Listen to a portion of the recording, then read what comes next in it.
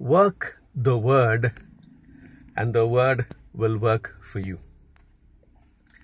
Yes, listening is the first step. Meditating is the second step.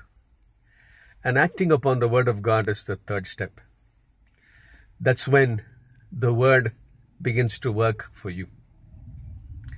Oh yes, it's like buying the medicine and swallowing the pill and let it get into your system and do the work of healing.